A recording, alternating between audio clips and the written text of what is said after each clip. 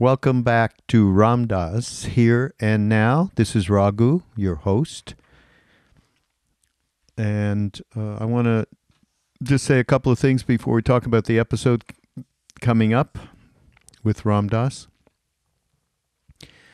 We have a retreat that's a fantastic retreat in Ojai, California at Hanuman Gardens, this absolutely wonderful private spot that Hari and Lakshmi graciously host a couple of times a year, the Ram Dass immersion. And Ram Dass gets Skyped in, and we have really special teachers lined up in April.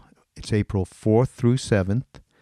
You just go to ramdass.org/events and you'll see the whole deal in terms of all of the activities and the sessions. But Jai Uttal is going to be doing the kirtan. He's going to be also doing a wonderful kirtan workshop. So people who are interested in learning more about how to do that practice, this is a great opportunity. And Dharma talks in the morning with Ram Dass's special media that we select is Ramdev, Dale Borglum. And Dale was with us back in the day in India with Neem Karoli Baba, and is a tremendous meditation teacher and has been involved in the Living Dying Project for many years, worked with Ram Dass in transitional work, is just an extraordinary teacher. Devi Hale will be doing the yoga in the morning. And there'll be workshops and special stuff. So go to ramdass.org/events and look up the spring Ram Dass immersion retreat, April 4th through 7th. There is still some spots. It's not a lot because we can't get more than like 100 people in there. So what else? I want to mention something else. This is the Be Here Now network, and I can't imagine this, but I'm just going to take a shot and imagine that some of you don't know that Krishna Das has a podcast on the Be Here Now network. Okay? Maybe not. But even if you do know, I'm urging you to go check out his podcast. Go to BeHereNowNetwork.com and just look for Krishna Das. You'll find him. And I mean, like, he just did a podcast that was all around practice and all the different kinds of practices and finding the right one that works for us. And here's what he said about it. It's a great quote. Eventually, these thoughts of quote unquote me don't arise anymore. And then you recognize your true nature. Those thoughts are clouds covering the sun. And when they don't arise, the sun shines. It's not like the sun isn't shining all the time. By practicing, these clouds disappear, which is just essential practical stuff. And nobody is more practical than he and honest. So, tune in to Krishna Das. Okay, that's all of my advertisements for today. Of course, 1440 Multiversity. We do a lot of great work with them, and they also have just a host of wonderful teachers out in Santa Cruz. Go to 1440.org and check them out. I got it all in. Good. Okay, now for some hyperbole, which is this talk from Ram Dass. Because the hyperboles, I think I go on and on all the time saying, this talk, I can't imagine. I've been listening to Ram Dass for 4,000 years, and now here's a talk that I actually, wow, I never heard him say this, or wow, he's saying this in a completely different way. I'm still getting turned on and finding things out, even after all these years. This is the BS that I go into on a podcast-to-podcast basis. Every time I introduce, it's true, but then the rest of the hyperbole is, the BS part. This one, I'm telling you the truth. I never heard Ram Dass ever talk about this subject. Ever. Okay? This is like Nathan, he went in there and he found this, who curates all the Ram Dass talks. Okay, it's called Changing Cultural Myths. We are a culture that is living with dysfunctional myths. Boy, they're way more dysfunctional now, seemingly. He said back then, this is from 1993, by the way. He said, we're in a transformation period. It's been going on, I guess. It's for 25 years now. Developing new stories to give us functional meaning to our existence. I don't know if any of you, Bill Moyers, of course, had that great series around myth, and Ram Dass mentions it here too. So here's some of so he goes into this long list of the different kinds of myths that we are entrapped by, and the ones that maybe we can move and transform the myth into a more, giving a functional meaning to our existence. The first one of those would be, here's one, voluntary simplicity as a winning strategy instead of, the way in which we are, more is better. Material acquisition brings happiness myth. The humans over nature myth. Let's destroy the rainforest so we can get our oil out and make a lot of money.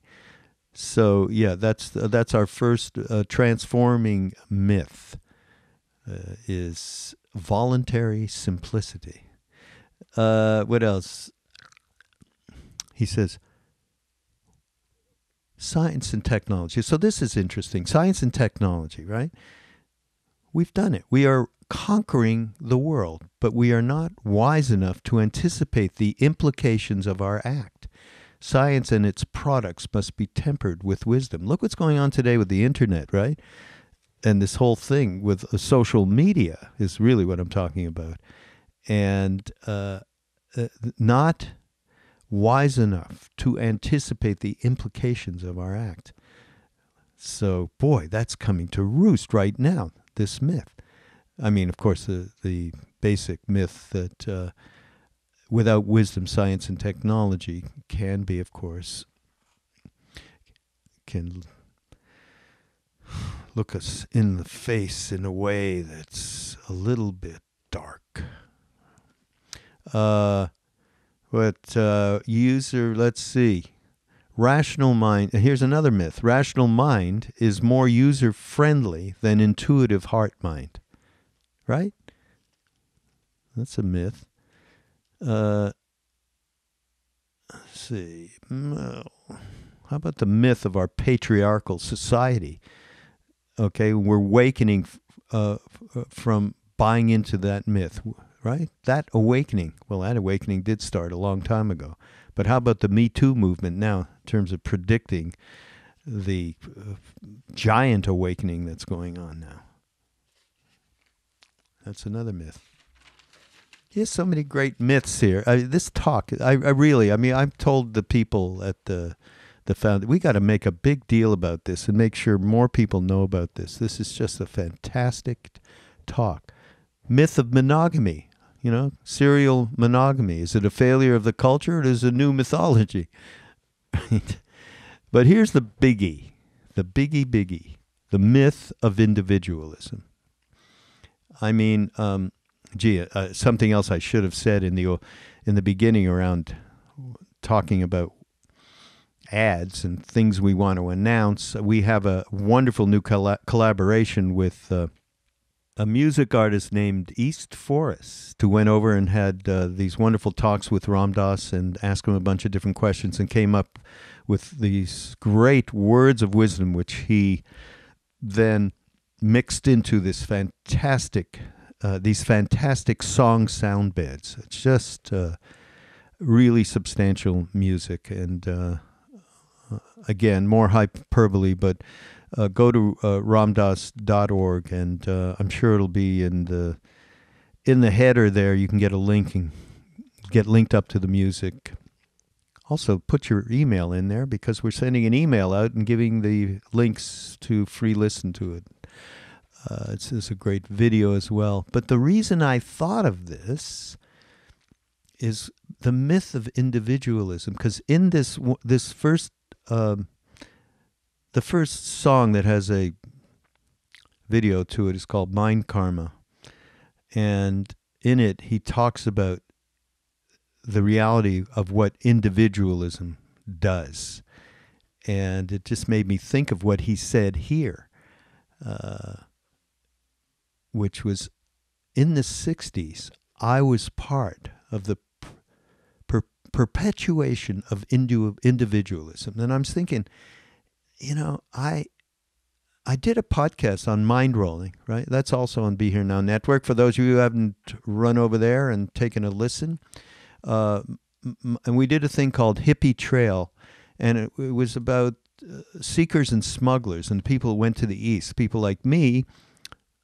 I had the good karma to actually follow Ram Dass over there and meet Maharaji. Was many other, I have friends who eventually became, like in this particular friend, Jadu Daner, he did all these smuggles. And so we talked a lot about that and what the hippie credo was. And my main thing in this whole thing was like, what's so funny about peace, love, and understanding? That credo from the hippie era, we need that now, don't we? And so suddenly, but through the whole talk that I had with Jadu, there was always this, that we did talk about why is it that so much of that credo and the philosophy from the era and the lifestyle has just been put down. Hippie's like a derogatory word now. What, you work like a hippie, huh? It's so we talked about that, and now I listened to this talk, and Ram Dass exactly explains what it was that we collectively were doing. He says, me, right? I was part of the perpetuation of individualism. Why? Because the experience of psychedelics was a personal experience.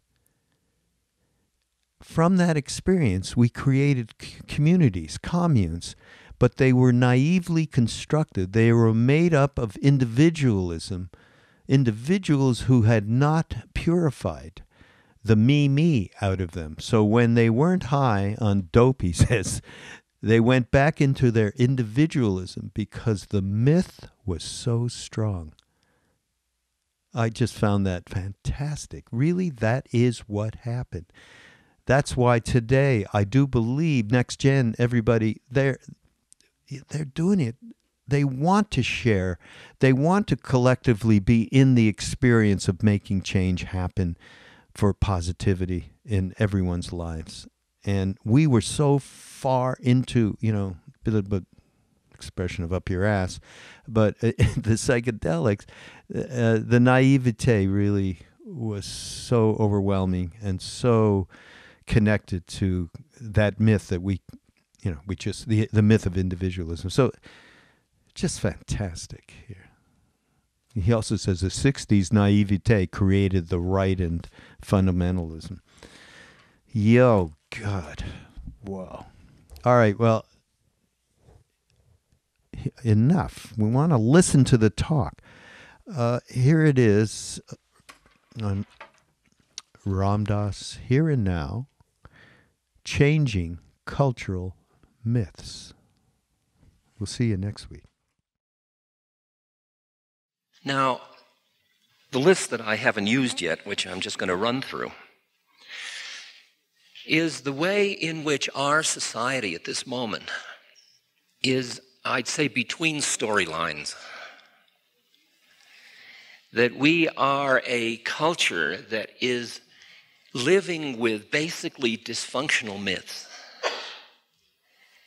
And that we're in a transformation period in which we are feeling our way into new mythic identities, new stories to justify or to give us a meaning, a functional meaning to our existence. And just to give you Here's a list of things that are in transition to give you a feeling, because you'll recognize every one of them. You don't often see them as a list. You recognize all of them. They'll give you a feeling of how much we are in transition. Okay, here are some of the ones. I won't go into them because each one could be gone into deeply, and each one isn't as simplistic as I'm presenting it, but you'll hear it. In our current myths, or the myths we've held, we've had the myth that each generation would be better off economically than the generation previous to it. That is no longer a functional myth in our society. It is not true. It is not true. The past generation is the first generation in which that didn't happen. We have a myth that we are a youthful culture. The baby boomers, which is the thrust of the population, will be 50 in 1996. Be beginning to be 50. We are an aging culture. We don't have a mythology for being aging. We have only a mythology for being young. When you have a young culture, you treat aging as failure, as impotence, as ineffectiveness. And because you want them just the way we do with death, you want them out of the picture so they won't undermine your confidence in winning, since in time there are no winners, and they are reminders of it. We divide generationally, and we create nice spaces for generations to go to be out of the mainstream of our consciousness. We have a myth that humans are the stewards and the controllers of nature, that it is human over nature. That is a dysfunctional myth. And we are being faced with the devastation that that myth has allowed us to create. And we can feel the inertia in the shift to the myth that we are part of a biotic community, or at the more mystical level, that we are a part of Gaia, or earth consciousness, and are only a part. And that we offer our prefrontal lobes. We don't even have the choice to offer them. They are in the service of. They are but cells in a larger game. We have as a myth, the one I've been talking about, that material acquisition brings happiness. It's very simply, more is better. And the iconography, the temples, the iconography, the icon of our age is the automobile. The temples are the shopping malls. And if you go to the shopping malls, you see people going through in prayerful reverence and you can feel the arid spiritual quality, and yet the deep investment in this as a temple, as a religious institution. And we are a long way from moving fully into a myth in which voluntary simplicity is understood as a winning strategy, in which less becomes better. That's a real reversal. We are still functioning under a mythic model that unalloyed, unadulterated technology is good. That science and its stepchild technology can produce only better living for everybody through chemistry. Now, it has given us incredible changes in our life quality, in the way we live our lives. And it would be naive not to see that. But the idea that it's an unadulterated good, for example, each thing that comes along, like when the automobile came along, there was no body of us in the society that was a wisdom carrier that sat and reflected about the implications of this technology in terms of the greater good of all beings. And when you look at the way, for example, the fact that in cities, over a third, sometimes as much as a half of the entire space of the city is designated for automobiles. And now when we find a moment when a road is closed off for humans, how thrilled we are. How thrilled we are. Like Central Park on weekends in New York, or malls that you drive through during the week and then they're closed on the weekend.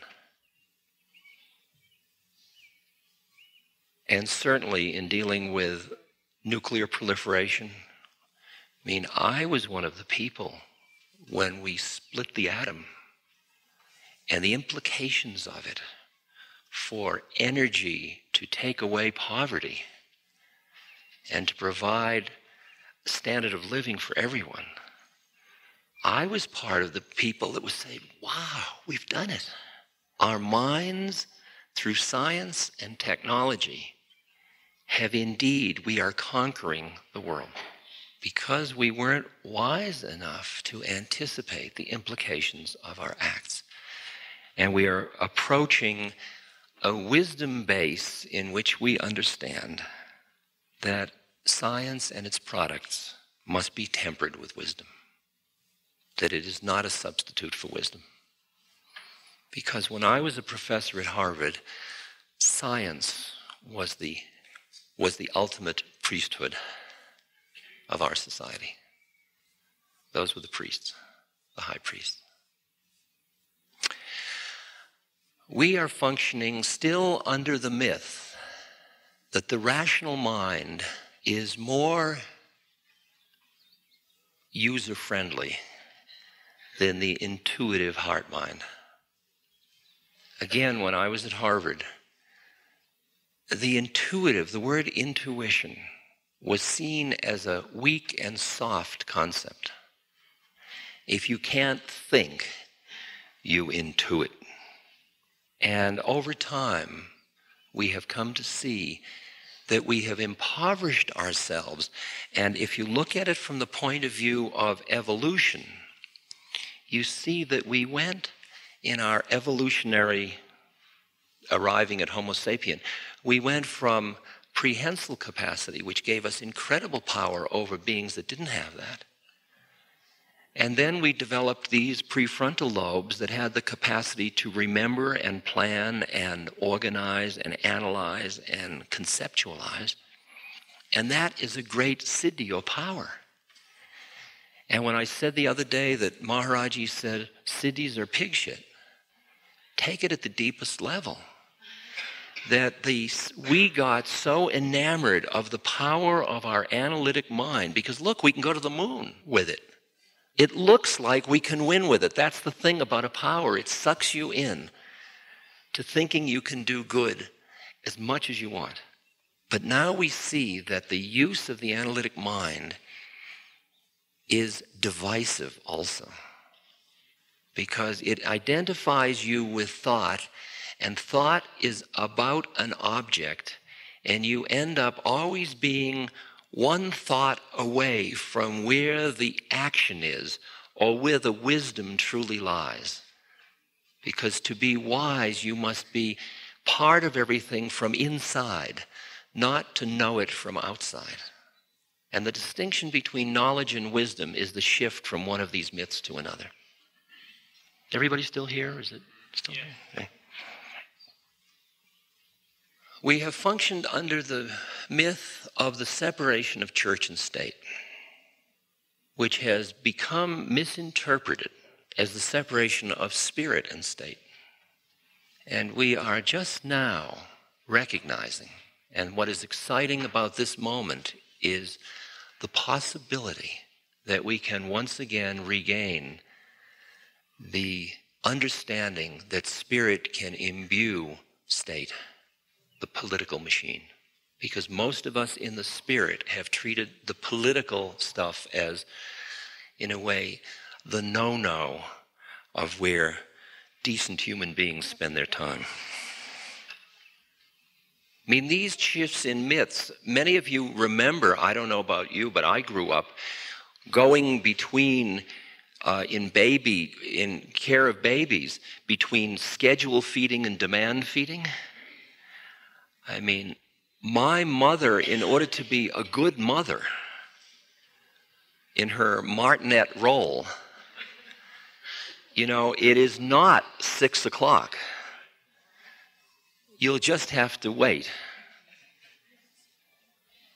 And now, for most parents, that concept seems so insensitive.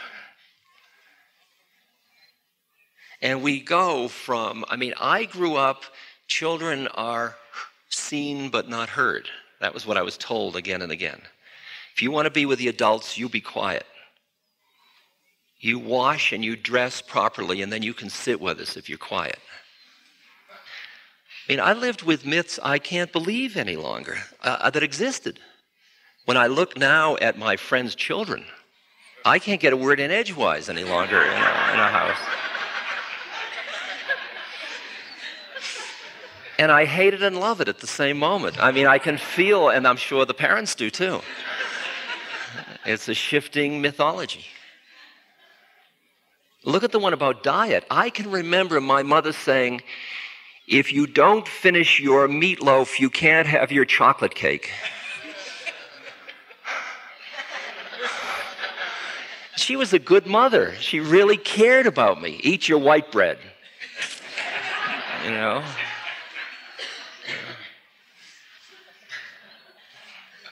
The only one I caught her with was junket. She'd say, eat your junket. I'd say, you eat it first. Took years to find out she hated junket. How about the myth? How about the myth, be fruitful and multiply? We have at the moment 5.5 billion people on the surface of the earth. In 40 years, because of the asymptotic curve, we will have another 5.5 billion people. We will double our population in the next 40 years. So, if you think living conditions are interesting now, just wait. We are just at the top of the iceberg of appreciating what violence has been done through sexual oppression in our society, through the myths of a patriarchal, vertical society. It is so imbued in our religions, in our social institutions, that you can feel the cry and the wail of pain in women who are just awakening from having bought into the myth. And this is just the edge of the process. And you can feel how what happens when a new myth comes in, how the first stages are the pushing against the old myth, in which one's defined by against and by outrage and anger. And then only later does the fullness of what the new myth is emerge. So that women and men can find their true equality, not equality in action, but equality in respect and dignity and appreciation for the way the dance dances around the poles of male and female. We have a long way to go. The myth that the mind and the body are two separate things is giving way. I mean, Bill Moyers is carrying the flag, among others. But I mean, it is an emerging understanding that holistic health has been working with for some time. I mean, here's where you see what we call New Age mainstreaming. You begin to see something that ancients have known all along, that all of Chinese medicine, all of all of Ayurvedic medicine, all of these have recognized the intimacy between somatogenic and psychogenic in terms of the cause of any kind of pathology of mind or body. And in relation to health, we are moving from focus on symptom to focus on prophylactic or healthy prevention of pathology. That's a big shift in the medical model, in the model of healing in our society. And you can watch how it came in at the extreme, pushed away, outlawed, and then forced itself in because it had a ring of truth in it. And often it oversells itself, and that creates more doubt, and then you have that issue. And then who licensed and who's legitimate, and you just watch when myths change, you know. I mean, I went through my lifetime from when you had something with your back, you went to an orthopedic surgeon. Then they allowed these things called osteopaths. They were medically trained, but they were people who could manipulate the spine. Chiropractic was a dirty word. Somebody say, you went to a chiropractor? Now, chiropractors are so legitimate that people that do massage with manipulation are now, it's the same way. Is this too much? Huh? Because I'm just playing with this stuff, but I don't want to overload you. It's quite a list, isn't it? I mean, here's a good one. When I was teaching at Harvard, if a student wanted to take a semester off, they had to get a psychiatrist letter, okay, saying that they were mentally unbalanced and needed that period and would pursue a course of therapy. Look at what has happened in these years about the understanding of education. Look at that. That took my lifetime. You know, I sat with my father. He was dying in this body. I was taking care of 89 years old, 90 years. He born in 1898, and I thought in his one lifetime, the airplane, the telephone, the automobile, you know, on and on and on and on. What transformations in one human life. When I went to Harvard, the only people that could do therapy were psychiatrists. I was a psychologist, and I demanded that I have a therapeutic appointment along with my academic appointment. And the psychiatrist wouldn't even talk to me because I was not a psychiatrist. I was not medically trained. Even though I had a PhD in psychology, when they found out I had been analyzed by a Freudian, they relented. They relented and let me see real people. Because psychologists with PhDs in those days were allowed to do Rorschach testing. Now look what's happened in 30 years. Then PhDs in psychology were finally allowed in as therapists. Then what happened? Then social workers? On and on and on and on. The whole system just kept opening up.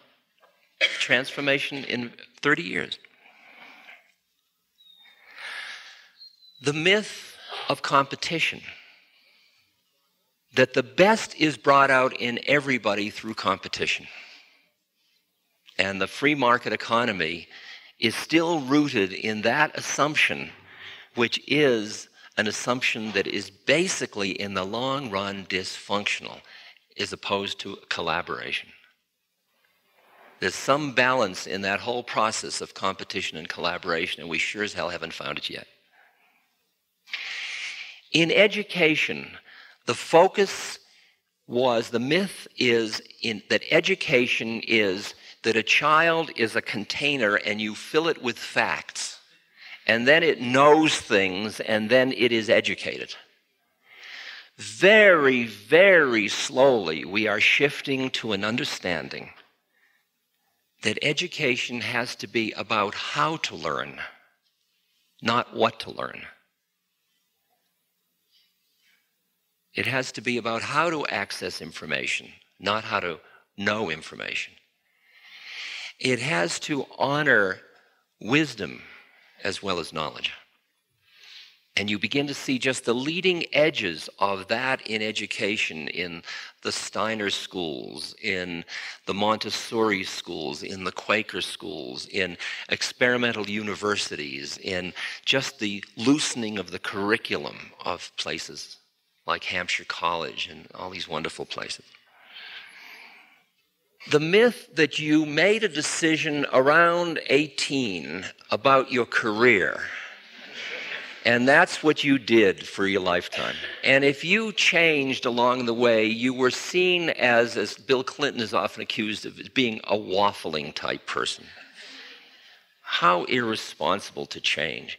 When I was 11 years old, I said I wanted to be a doctor. Immediately, I was given a microscope, a big painting of the first operation for my bedroom wall. I mean, I was like geared in, Jewish family, doctor, yeah, baby. Oh, he's going to be a doctor. My child is going to be a doctor. Isn't that wonderful? Here's how far out it got. It got so that when I went through college taking comparative anatomy and cytology and histology and embryology and all that kind of wonderful stuff, practically flunking all of them. Like C, B minus, that's the kind of a student I was. Everything in psychology I got A's in. So it looked like the handwriting was on the wall, but the myth was so strong. My mother had bought into it so deeply. My father was quite a power player. He was the he was the head of the board of trustees and the founding father of Brandeis University. And I was at Tufts. And Leonard Carmichael was the president of Tufts. Leonard was a psychologist, but he was also a politician. So my father called him, because I had been turned down at that point by every medical school I had applied to, and they were being very reasonable. Leonard, this is George. I've got this kid. He hasn't shown much promise yet, but I know he'll be a damn good doctor. Leonard, answer. George, I keep a few spaces at the medical school. I'll take care of it. Thanks, Leonard. Get a message. The president wants to see you. So I go in and he says, I understand you're going to medical school. I said, well, actually, I don't think it's appropriate. I'm thinking of becoming a psychologist. He's a psychologist, you understand. He says, that's absurd. You'd be a terrible psychologist. Go to medical school. I said, well, I can't get into medical school. He said, we'll take care of that. And he picked up the phone in front of me, and he called the dean. He says, this is Leonard Carmichael. Young Alpert, you have his application? I want him in the first class. Okay, thank you. Okay, you're in medical school. Enough of this.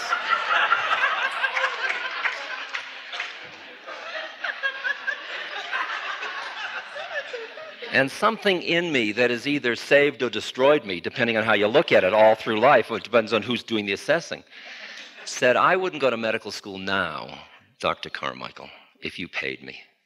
And he said, you're making a terrible mistake. And so just to finish the humor of the story, I went on to graduate school at Wesleyan, which is the only place that would take me. And then from there, I was shuffled to Stanford. And then from Stanford, I was invited back to Harvard, which I had never gotten into as a student, to be on the faculty. And at the first commencement, in cap and gown, my parents came, and I was walking down. Jack Kennedy was the speaker. He was the senator. And I said to the folks, well, is this enough? And my father said, but how much are you going to make?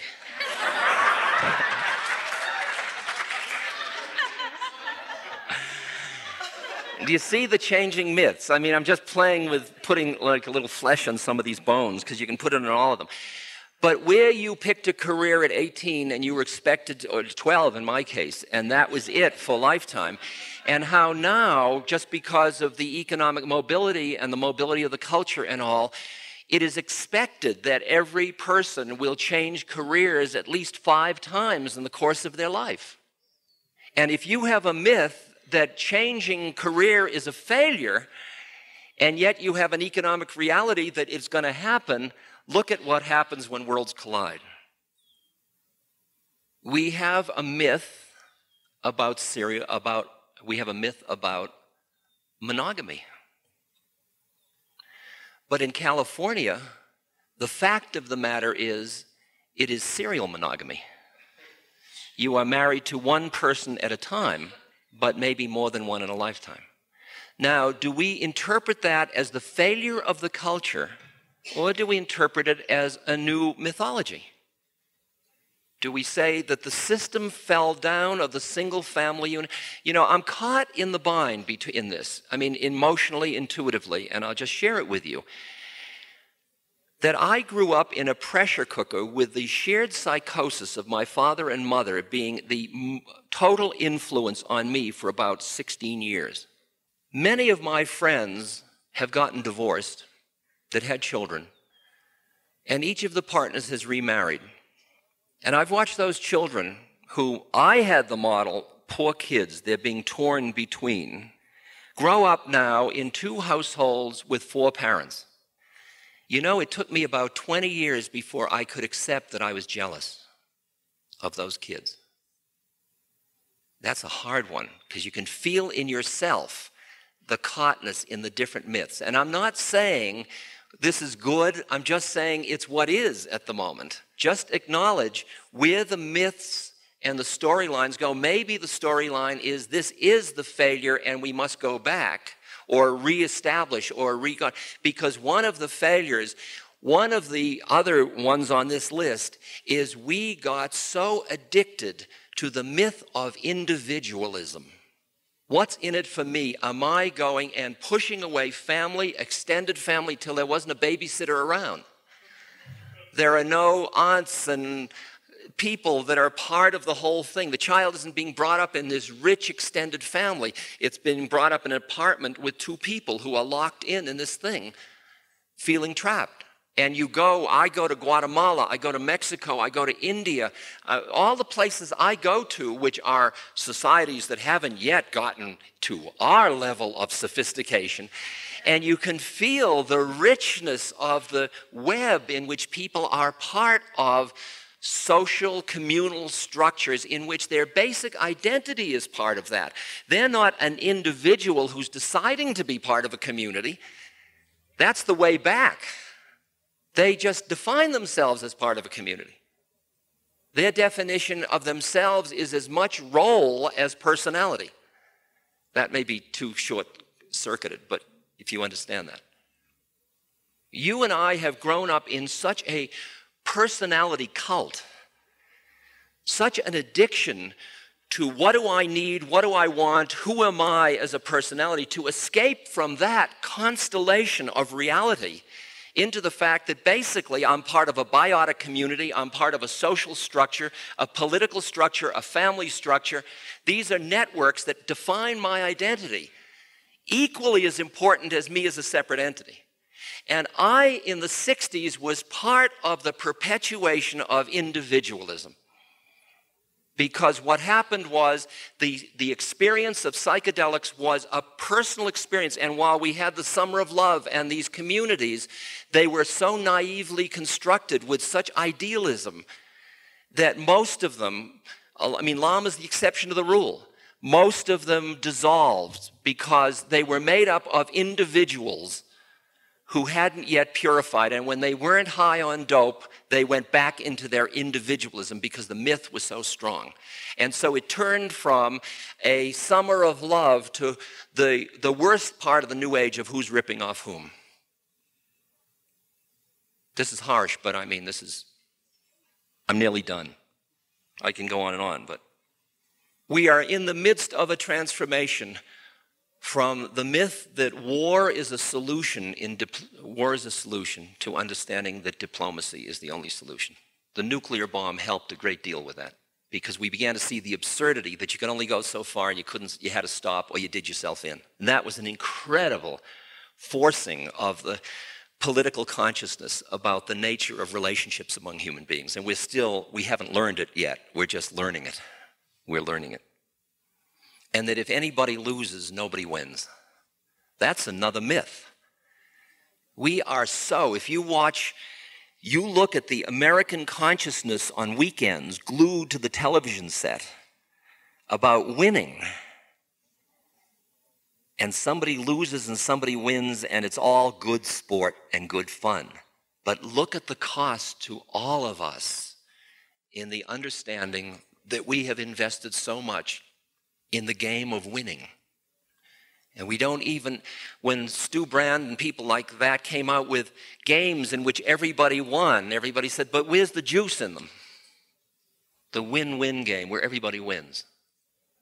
I mean, I had a brother, an older brother, who was a sportsman, very competitive. And I really wanted to enjoy tennis. But he turned it into something always that made me suddenly feel the depth of my inadequacy. There's a beautiful story, I wonder if I can remember it, about two kids playing with a shuttlecock, with that thing with rackets and a thing and one kid was beating the other kid badly, and the other kid said, I'm not going to play anymore. And the kid that was winning, this is the shift right here, he said, well, let's change the game to see how long we can keep it in the air together. Feel that transition? Right there is that one. You can afford competition when you are truly rooted in collaboration. And the essence of good sportsmanship is those two planes of consciousness, not one or the other, by the way. But we've sort of lost that a little bit. We've lived under the myth that Columbus discovered America. It allowed us to practice genocide. We have not yet apologized for what we have done. We have not yet acknowledged our own guilt. This is a major change in mythology, and the 500th anniversary was a brilliant moment when the attempt to perpetuate the myth was met head-on by the reality of what happened. And if you want to talk about karma, the way karma affects life, you will see that our identity as people we would like to be in terms of moral, compassionate society, until we have come to terms with that root situation in our culture, there isn't a chance of a snowball in hell that we can be what we truly can be. The idea, continuing that we are a moral nation. The Vietnam War was the direct confrontation with that issue. And the awakening of the human heart that said, this isn't good, in the anti-Vietnam War movement was part of the shift, because we had gone in a GNP trajectory where we could fight a war solely on economic grounds, not on human grounds. And our human spirit rose up in agony and said, it's not good enough, everybody. And we are in a predicament where we are trying to shift. We aren't doing very well, as the Gulf War showed, and the hundreds of thousands of Iraqi dead for Stormin' Norman. To admit our fallibility, what a hard part of a myth that we don't have. To say we were wrong. Look at the myth that our leader is to be decisive and always know what's right. Look at what's happening as Bill Clinton says, well, I don't really know. This is a really complicated issue. President cops out. President waffling. Serious concerns about leadership ability. What did we want? You remember when Gandhi, the Congress Party, came and said the British are insufferable, we've got to get rid of them? And Gandhi said, I'll meditate on it, because he was the spiritual head of the party. And they came back a week later and they included, Byrd and Robert Dole and all the mishpacha, and they came and they said, well, what do we do now? And he said, I'm still meditating. Can you imagine that, to tell that to senators and congressmen? 2 months until they finally said, I think he's lost it, I think we better go ahead. We can't wait for him. And then he said, it's clear, and he picked up his staff and he started walking, and he walked for 11 days, and thousands of people started to follow him, and he went to the ocean and he bathed, and then he came up on the beach, as you all know, and he reached down and he picked up a handful of salt, which was an act of defiance against the British government, who had created a law that all salt had to be bought through British-controlled companies, even though it was readily available. It was illegal for an Indian to mine his own salt, and for a poor family that took almost a quarter of their income just for the salt they needed to survive in a semi-tropical culture. And within a month of his reaching down, 70,000 people were in prison for mining their own salt. And while that wasn't, it was a complex situation of many forces, one man reaching down and picking up a handful of salt so resonated in the hearts of human beings that it broke the back of the most powerful empire on earth. I mean, you could almost take it to that simplistic level of like the power of love over fear, the thing we were talking about last night. This is in our country, so that now the upper 1% controls over 40% of the gross wealth. This curve is so skewed, and we now have, in the past 12 years, created a permanent underclass because of the myth which said, when rich people get more, it will trickle down out of their compassion. Except that was based on an assumption that compassion was more powerful than greed. And the fact of the matter is that greed is more powerful than compassion when you have a basically unstable situation, because instability creates fear, and fear leads to gathering and collecting and greed. It was just a misassumption about who we are. That was it. Trickle-down theory had a nice compassionate idea in mind. It just didn't work because it was based on the wrong assumption about who we are. We're coming out of the mythic structure that says birth and death are something that are basically embarrassing and should be kept out of the way, and the death is an error. We are just beginning to consider the possibility that death is part of the game of life. We don't even know how to deal with it yet. We're just playing at the edge of it. We're going from the intensive care ward to the hospice to the home to the spiritual ashram for dying. That's the progression we're in. And we're still too far back to support the ashram fully. We've gotten to the hospice, which is the psychological support, but not the spiritual awareness that what's dying anyway. As somebody that is bisexual, I will tell you that I spent the first 40 years of my life in the closet in terms of the part of me that was homosexual. And I treated it as pathology.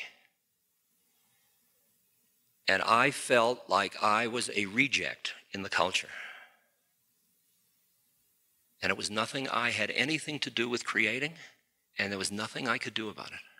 I did everything. I went into psychoanalysis. I went through all the processes I could go through to change that, and I couldn't change it. And as far as I was concerned, I was damned. And by the time it started to come out of the closet that it was all right to be gay, even a little bit, in a way it was too late in my life. The myth was too strong in me. The ability to be gay and be free and feel that I was a healthy part of a system. The gay community has often asked me to speak on their behalf, and I do. And I work with AIDS community, and I do what I can. But I can't make it my cause because the deep inner mythology in me is just so deep in that I am basically that God made it so that men and women should be together, and anything else is aberrant and pathological.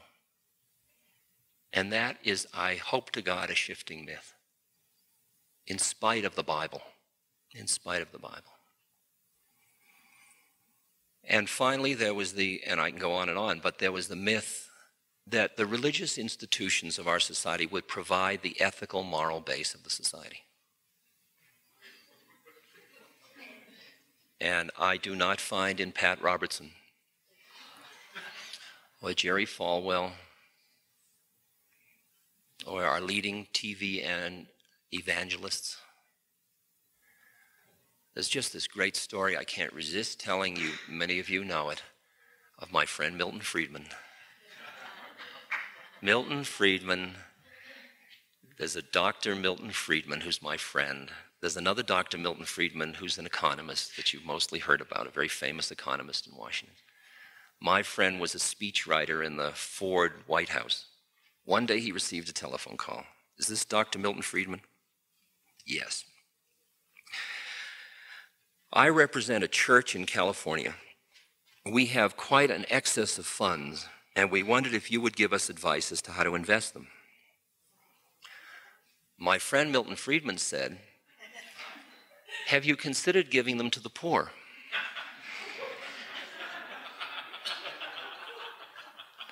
There was silence.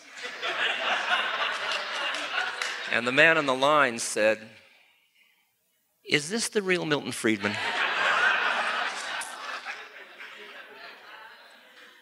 To which my friend answered, is this the real church?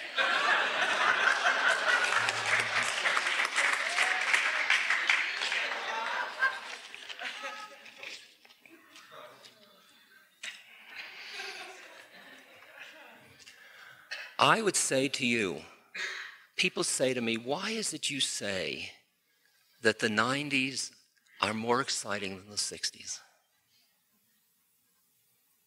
And I say, because in the 60s we were naive. In the 90s, the whole thing is opening up all over again. But this time we realize, in the 60s we thought that if we did it, everybody would follow. And our naivete basically created the right. It basically created fundamentalism. It created it because we represented the potential of chaos and anarchy in the society. Because we, through the inner experiences we had through many, many causes, drugs, the information age, mobility, all of the things that changed the system, whatever, and then carried by the minstrels, the rock and roll music into all the consciousnesses of billions of people, literally, we represented something that undercut the patriarchal vertical structures. We were the crowd that held hands around the Pentagon and ohmed so it would rise. And while only a few people actually saw it rise,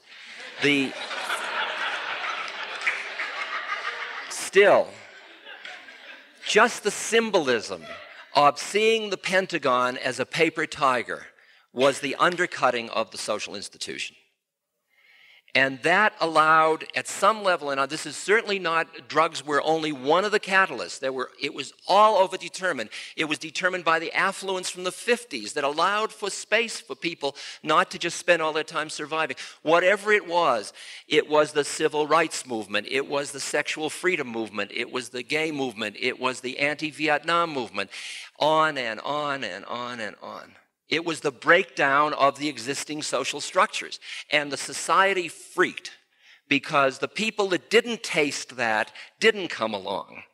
They went like that because their IRAs were in jeopardy. And they created a structure to control this, and they did. I mean, that cross-dresser in the FBI led the charge. I mean, that's how bizarre the whole thing was. That's how bizarre. That's the black humor of history, I'll tell you. The black humor of history.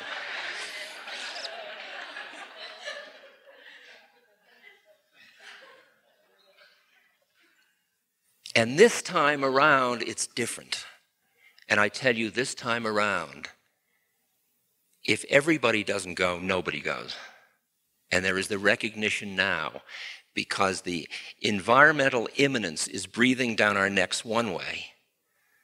The economic instability of the disparity is breathing down our necks another way. The forces that force change are so upon us that resistance to hold on to the king of the mountain, and it is king, not queen, thus far, historically, to hold on to that will take everything down with it, rather than give up. And it's why on my puja table, I have a picture of Robert Dole, right? I used to have Caspar Weinberger. I've replaced it with Robert Dole. Because until I can see in Robert Dole Maharaji, my heart isn't ready to be the warrior that is needed at this moment to bring about peace and to bring about healing. So I want to invite you, I didn't know that this was going to be the whole thrust of the lecture. I thought I'd run through the list and then get on with the lecture. But I just want to show you what a moment of change and opportunity this is to redefine the game. And the potential for a spiritual redefinition of the game, that possibility is real. And in that sense, this kind of a scene is the leading edge of the possibility of what we're about. It was in the 60s, and then it went underground. And the people that were doing it either went off secretly to study, took it inside their homes, or else said, well, I'll use my new consciousness to rip off the system. What the hell? I'll get what I can because of individualism. But I invite you to examine the disparity between your understanding of the potential of the new myths and the way your life is expressing itself, and how much your life is in harmony with your own values. This podcast is brought to you by the Love Serve Remember Foundation and ramdas.org. We appreciate you listening, and we appreciate all the support that you've given us. Please continue that support and donate at ramdas.org. We can then continue to share what Ram Dass has been sharing for all of these years. Thank you.